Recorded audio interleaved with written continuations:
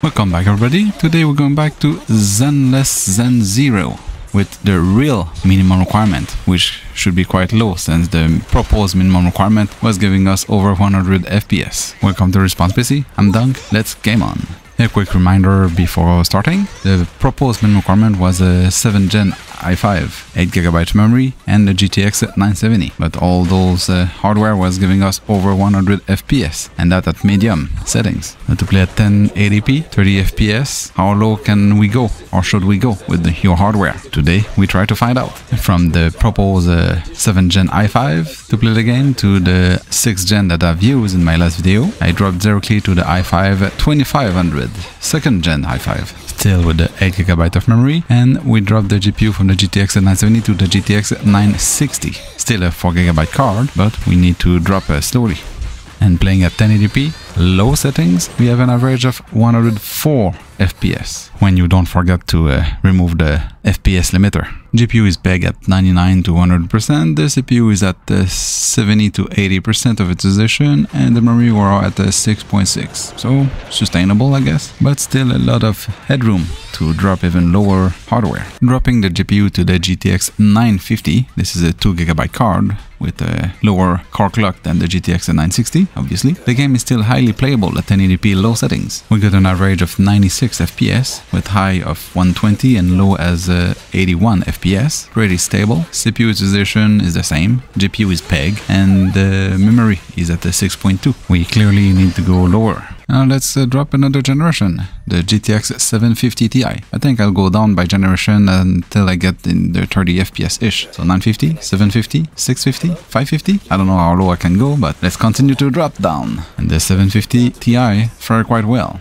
Yes, the GPU is pegged at 100%, but at 1080p low settings, we're still averaging 81 FPS. This is highly playable. The CPU utilization didn't change at all, again, and the memory went down at 5.9 now instead of a 6.6, 6.5. Not sure why I need less memory if the hardware is going less performant. Let's continue dropping generation. Now the GTX650ti Boost. This I'm sure brings some nostalgia to some people. Anyway, this really old card gives us an average of 71 FPS at 1080p low, with highs of 90s and low of 58 FPS. We are really close to the 60 FPS experience, but it really seems that's not low enough, so we're going to drop even more. Because with that FPS, yes, the GPU is pegged, but mean we can drop the GPU even lower. Yes, my temps on that GPU is quite high at 74, but it's the blower style cooler that card have. And for CPU and RAM, nothing really to declare.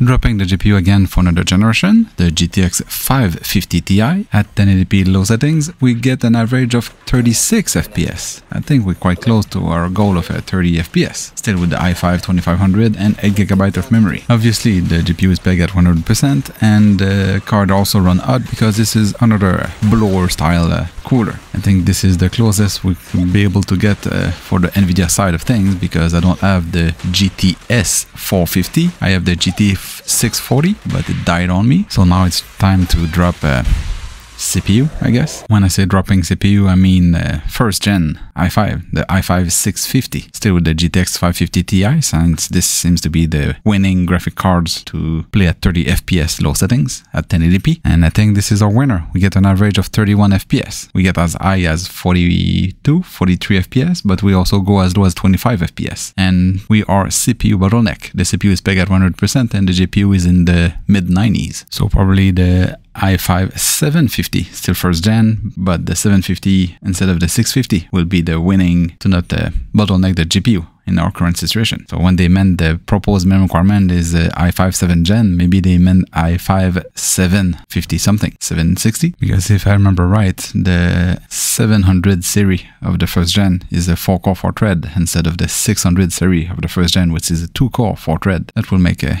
little bit of difference, I'm pretty sure. But I don't have a i5 750, so I can just speculate on its performance. Switching to AMD side of things, I went as low as I can, which will be my AMD X6 1045T with the AMD Radeon HD 7950. This is a 3GB card. I expect to perform well for this title, but let's see. The FPS was a bit unstable. We averaged 67 FPS, that's nice, but FPS reached as high as 88 and as low as 44. And this card being a 3GB, of VRAM. It barely used 1.7 or 1.8 gigabyte of VRAM. For the RAM itself, we are at 5.4, 5.5, and the GPU is about 50% utilization. Still highly playable though.